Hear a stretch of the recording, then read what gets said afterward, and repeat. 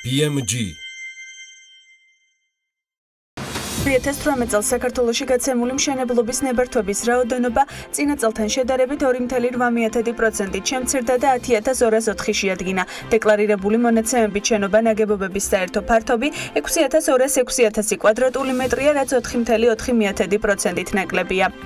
ნებართვების 72.6% ქვეყნის 3 რეგიონზე მოდის. ჩასატარებელი სამშენებლო სამუშაოების 48.3% თბილისზე, 13.6% აჭარაზე და 10.7% ქვემო ქართლის რეგიონებზე ნაწილდება.